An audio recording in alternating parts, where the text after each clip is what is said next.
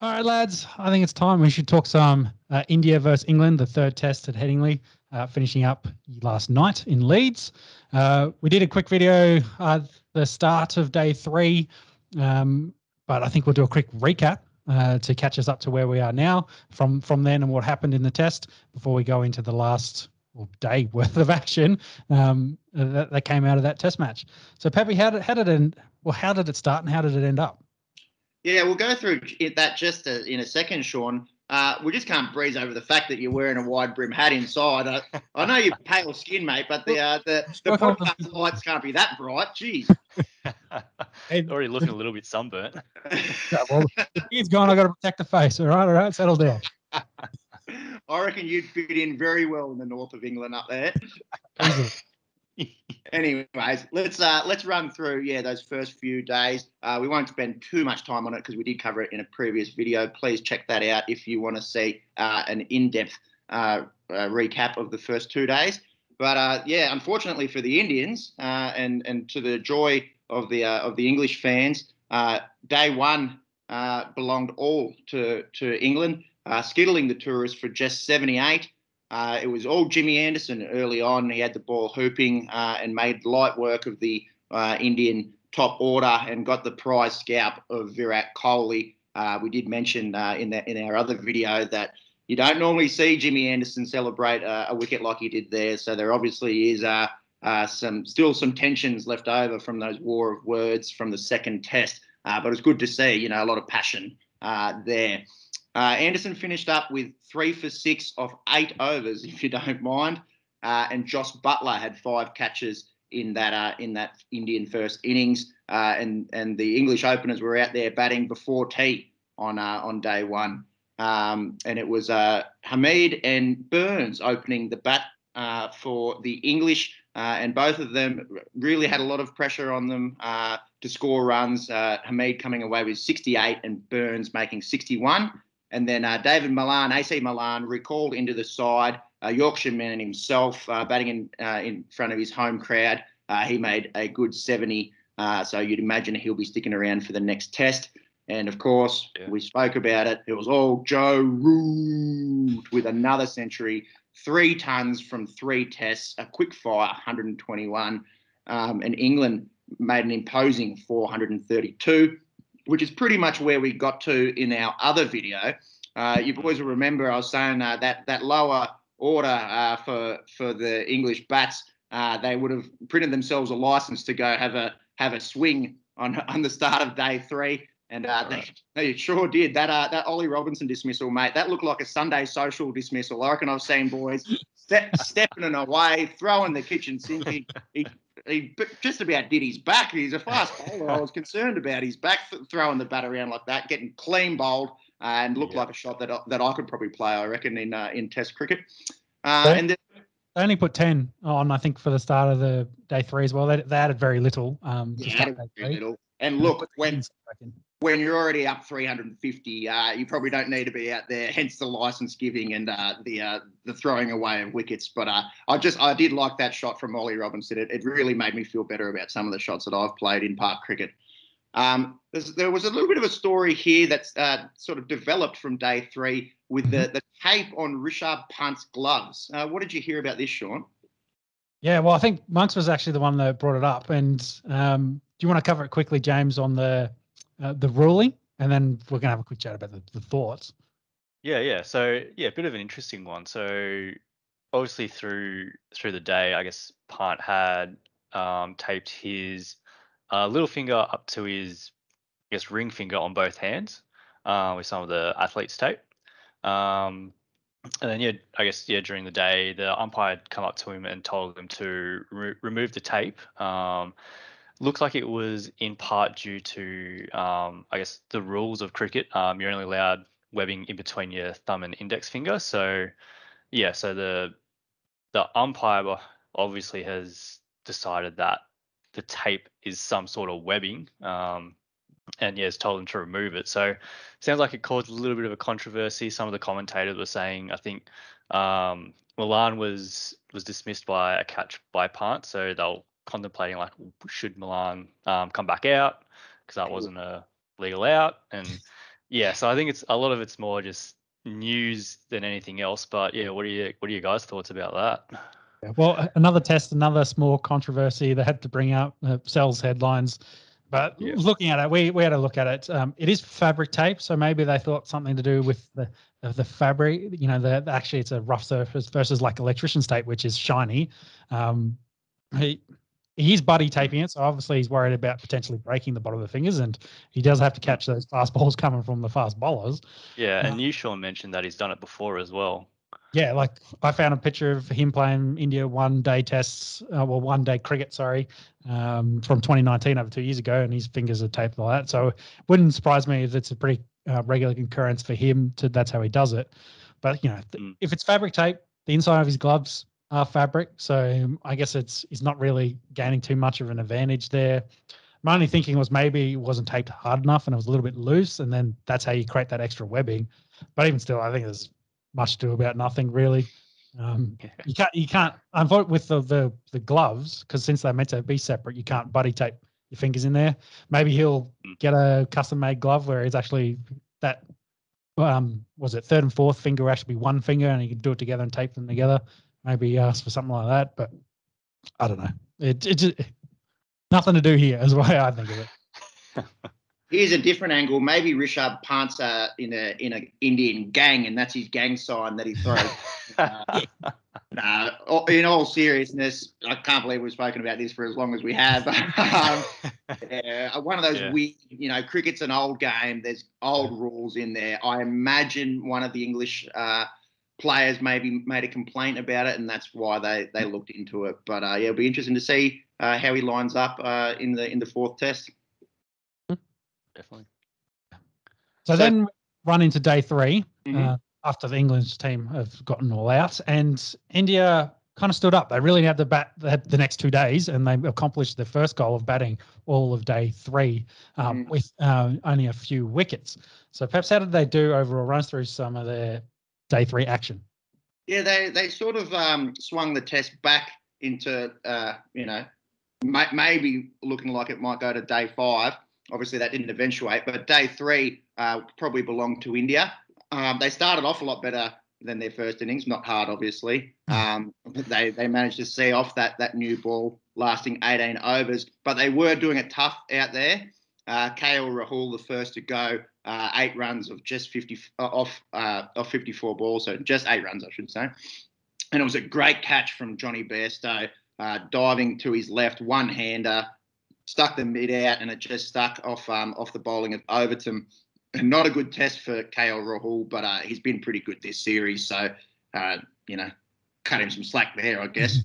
And then Rohit Sharma and Pujara got a bit of a partnership going on. They put together 82.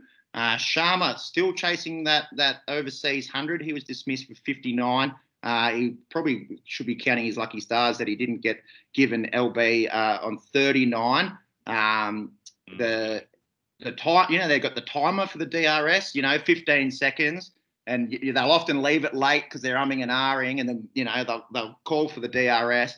Root called for it, but the 15 seconds had actually expired. So they're like, no, sorry, you didn't get it in time. Yeah. But then they still went on to show the Hawkeye in the highlights, and it was out. So a little bit of a mishap there from the English skipper. Didn't end up costing him too much. He only added 20 runs after that.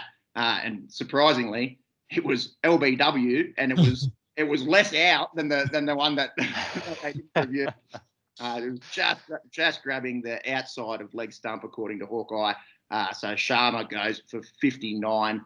And then you wouldn't believe it, boys. Guess who's back? Back again. Javo's back.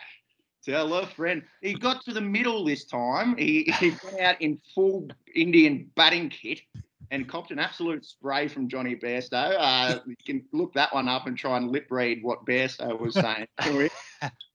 He was escorted off the field by the security guards, much to the disappointment of the Yorkshire faithful. They were chanting Javo's name as he was getting dragged off the field, and he's copped a life ban from Headingley for his troubles. But 2 tests in a row, he's managed to interfere. I wonder next week.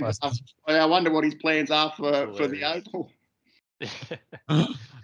Did you boys realise that he's actually a YouTube prankster? I've only just sort of worked that out this weekend. Well, it would surprise me with the amount of extra following and promotion he's been getting the last couple of weeks. Yeah, but he's got prank videos from like 8 years ago. A few questionable ones. I was telling you in the group text. That's right. Putting on like a old man mask and gun, just trying to pash girls in the streets of London. And it was 8 years ago. It was not that long ago, but geez, I don't know if you'd be getting away with that today.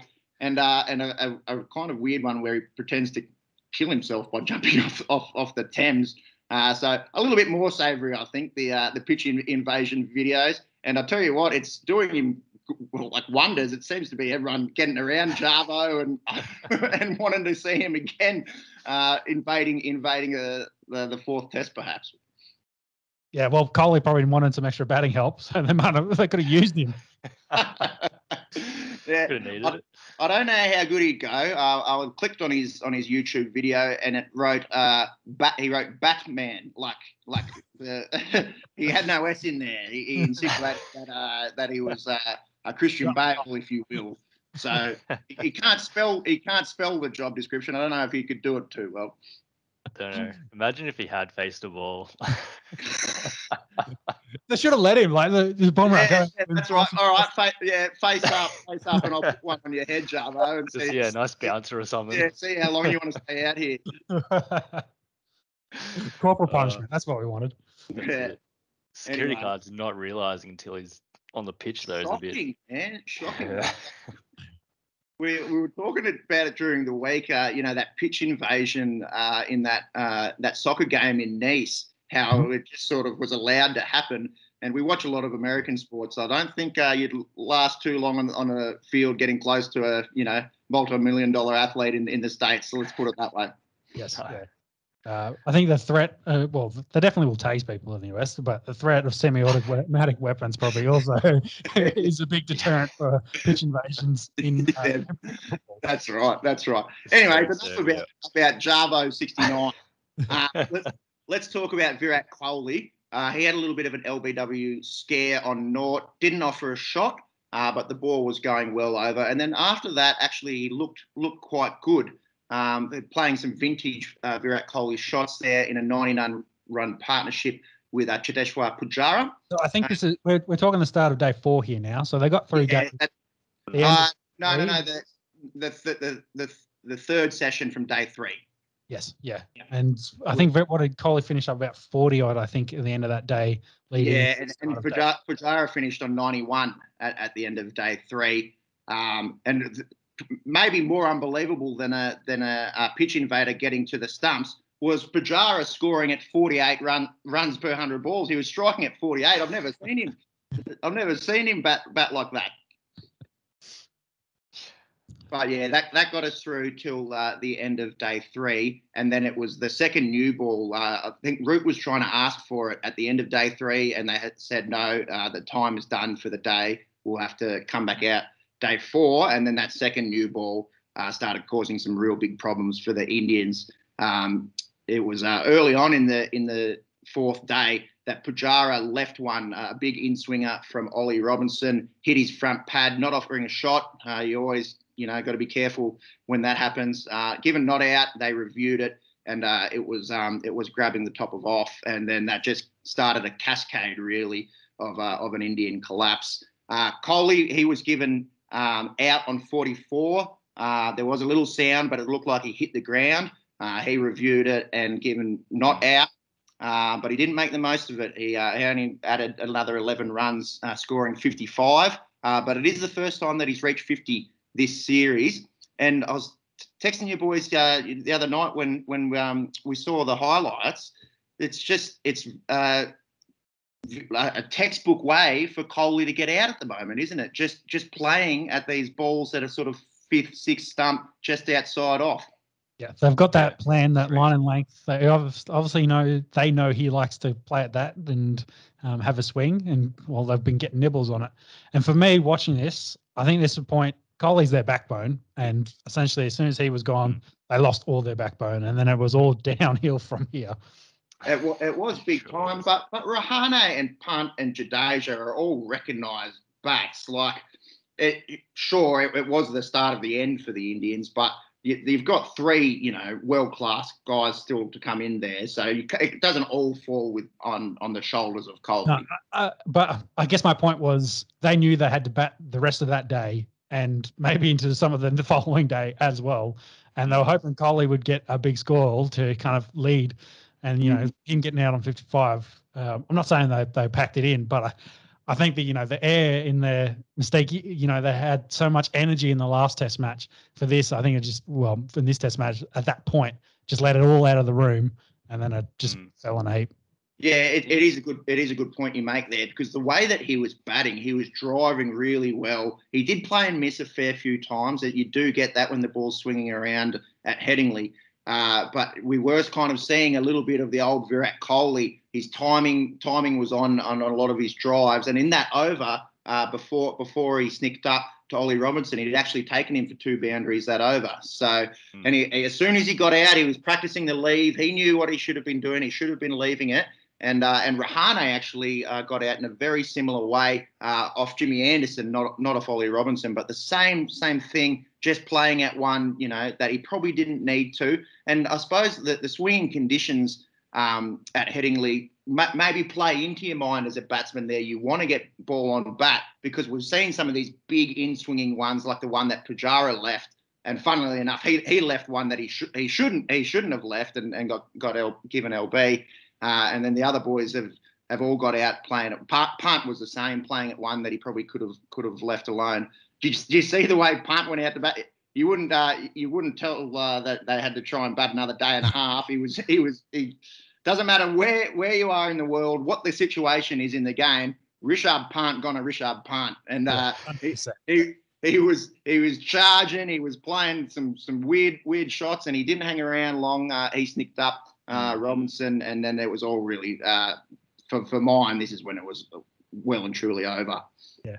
Well, I want to make 2 quick points here. Like, what's really interesting in this second innings, Jimmy Anderson only got 1 wicket, so getting support where he needed it. But also, I think especially when they got more into the tail end of this, I reckon there was very much Sorry, I fucked this. There wasn't very much swing happening at that point. It was a lot more seam movement. So it was all line and length and a little bit of seam movement, and that's how they got all the bottom end guys out, which, again, stark contrast to last tests where they just tried to bounce them completely off the pitch. They actually, patience, keep the 3, slippers in there to, we'll build up the pressure and get the wickets that way. And it clearly showed it worked. That's the game plan. We talked about that leading into this test. That was the game plan they needed to do, and they executed it, and they dominated in 4 days. So yeah, and we saw it in that first innings when they skittled them for 78. They didn't change anything. We spoke about in the last pod about Nasser Hussain saying just stick to the plan, treat these guys like you would treat a Virat Kohli or a Pujara, because if to steal Nasser's words, if it's good enough for Kohli, it's good enough for a tail ender. Yeah. And that's what they did. I thought it was also really good that maybe showing a little bit of roots of leadership in here, that after day 3, where they've spent nearly the whole day in the field trying these things, hasn't been successful. Day 4, coming back out and just continuing it, not changing it up and let's try a different plan. They've gone, this is the method we've got to do. We'll just stick to it. We'll get the results. We've got plenty of time. I think I said in the last video, we're teetering on the edge of India could maybe go out and make 600 if they just get a roll on here, and away they go. But they just get through that 1 or 2 spots, stick to their plan, and it'll all work out. I think that's probably what Root's message was, and it did. And then the boys were super hyped every time they got a wicket because they knew it's working. This is our game plan. Let's stick to it. Well, exactly right. At stumps at day 3, you're kind of thinking, man, this ain't over. There's still 2 days of Test cricket. We've seen weirder shit happen in the past. They stuck to their plan. They did get that second new ball, so it was starting to swing around a little bit more. But I do agree with you, Sean. A lot of those wickets, they weren't, real peach, out swinging balls. The one to Pujara, that swung in a lot. but the ones that Kohli, Rahane, and Punt got out to was just a little bit off the seam and not much else. Yeah, agree. Yeah. So then I think the JJ came out and had a quick fire 30, 5 fours and a 6. He really after Al. Jadu was batting like he's still in the IPL, which is, a bit of entertainment. I think he was kind of thinking, I don't think we're winning this test, so, I may as well have a bit of a blaze. And then, once he got out, you knew that England weren't going to have to bat again. And did you guys see the ball from Moeen Ali that got Mohammad Shami? That I always, like to kind of pay out a little bit on Moeen Ali, like he's just a part-time bowler. That spun a foot and a half. Let's call it 2 foot. Let's call it 2 least, yeah. That was well outside. Let's call it 2 foot. That was a peach. Yeah. Well, that's what you want from Ali as well. Like you need him to, especially on a day 4. Hopefully the pitch is starting to crumble at that point. Use those foot marks and turn it a bit and make it a bit uncomfortable for the tail enders. And on a deck that's not renowned for being kind to spinners, that the commentators were sort of harping on that throughout. If you look at, up in the trophy room or whatever, they've got there at Headingley, they've got all the test match records, most wickets at the ground, most wickets in an innings. It's all quicks. Up there. So, good ripping ball there from Moeen Ali. I think the only wicket actually in from the English spinners, like him and Root didn't take one, and he only took that one. Yeah. Well, you probably add Ollie Robinson to that list because he did get a Michelle in this one. He got a Michelle Pfeiffer. 5 in this second innings. He got 7 for 81 overall in the match and was man of the match. Great. Unbelievable bowling performance from him, really, considering that no Jofra Archer, no Stuart Broad, no Wokes, no Wood. Like he's only in his 4th test match and he's really stamped his authority in these last 2, hasn't he? Yeah. I think... And good not to harp on it, but go back to the 2 points we said leading in his test. Root needed support batting, and he got that from the top 3 above him. They all hit over 50, tick. And then Jimmy Anderson, we need to play to the weather, play to our conditions, use the line and length and the swing, and hopefully he can get some support and tick.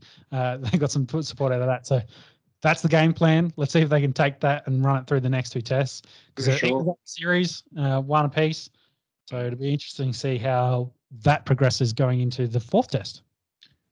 Yeah, I was seeing a lot on Facebook and social media. They were talking about who would be in your England 11, and a joke got a bit of a roll on and was all the top comments where it was just 7 Joe Roots and 4 Jimmy Andersons. That's the best English 11. And from the first 2 tests, you kind of have to agree with that sentiment. But it was good. It was a really good team effort. Obviously spearheaded. Roots in unbelievable form, scored a ton again. But when you get help from the other top 3 bats and Robinson bowls like he did, and let's not forget Craig Overton being recalled into the side there. He will look really, really good. It's good, and also it makes it interesting now for the Ashes, I guess. If Robinson keeps bowling like this in these last 2 tests, it's going to be hard to leave him out of their best 11 for when they come down here. Obviously, different conditions. He's not going to be able to swing the ball like he can in England there, but wouldn't be surprised if we're seeing Ollie Robinson playing for England here in the Ashes come summertime. Yeah, well, you think they'd bring him in the squad. It's a long series down here. But he did. I've just double checked. He did get 6 for this match, 3 in each innings. So, solid addition into the squad.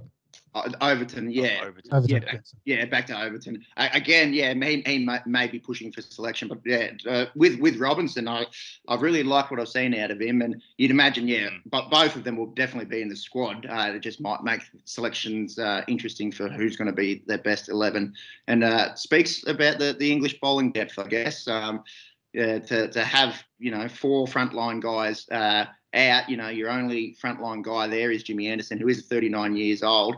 These boys really took their opportunity. Yep. I'll tell you who didn't take their opportunity. That the Headingley ground staff, mate. What was going on? They had 4 bloody practice decks on both sides of the outfield. Normally, you'll just see them sort of tucked away in a corner somewhere. You'd hate to be sliding on that. And then there was patches of brown everywhere. It was a lawn fanatic's worst nightmare. I guarantee you, when the Ashes come around, you'll be looking at the pristine work that the Melbourne Cricket Ground staff do, or anywhere here. That I don't know if you can. Like it kind of looked like I was watching a game, like a surface in the West Indies or something. You'd think with the amount of rain that they get up there in the north of England, they'd be able to have an immaculate looking ground. It was pretty woeful, I thought. Yeah, I agree to that. Yeah. Like they were talking about it, I think day one as well. It was like, yeah, there's four or five on this side, and there's 3 or 4 on the other side, both on the edge, like right near the perimeter. But it comes infield, and then you've got the 4 or 5 in the middle in the square. So yeah, there was a lot of dry grass out there around the middle of the whole oval. Mate, there was more pitches than there was green grass out there. It's amazing that Jarvo made it to the middle picture. He could have just walked to one of the outside ones. He would have only had to go 5 metres into the field of play. Yeah. Anyways, moving forward, it's a quick turnaround before the 4th test at the Oval starts Thursday. So it'll be a late night for us come Thursday night. You can't imagine there'll be any changes to the sides unless perhaps one of the quicks pulled up sore. We haven't heard anything just yet. And Burns and Hamid both making runs. That definitely takes a bit of pressure off them. You'd imagine both sides unchanged, unless maybe Ashwin gets a run. I was thinking the exact same thing. Yeah, if India was going to make any tweaks, maybe they bring in the old head veteran to come in. But this whole series, we haven't seen any effectiveness of spin bowling really. So, yeah, I'd be surprised if they do bring in Ashwin, but we'll know in only 4 days' time. And I don't think they're going to make too many changes to their batting lineup. I think they're probably pretty happy with how that's been going. The England side on the flip side probably won't make any changes from a winning team. If I had to pick a bowling one, it'd probably be Josh Butler, who's been struggling to score runs, but I don't think they've got any better wicketkeepers out in England. Well, Bairstow can keep. True. So whether they bring in an extra bat Josh has struggled this series, but his test record is really good. Remember, we were looking at it going into the series, averages mid-40s. So yeah, I don't think he gets dropped and had five. I know they were all gimmies, but did have 5 catches in that first innings. I'd be very, very surprised outside of someone pulling up sore that they change a side that won by an innings. Agree, definitely, yeah. All right, boys. Well, I think that'll wrap us up for today. If you like this content, listening to us dribble about sport, please give us a subscribe. Check us out on Instagram and Twitter on the Esky. And I'll see you blokes probably Thursday night for our next regular pod. Yep, day 1 of this test. Will do. Yeah. Footy finals, plenty of sport happening overseas. Golf, F1, it's all happening. Yeah, that's it. Definitely. Thank you, boys. We'll chat soon. Enjoy Arvo, lads. Catch ya. Catch ya. Cheers. Bye.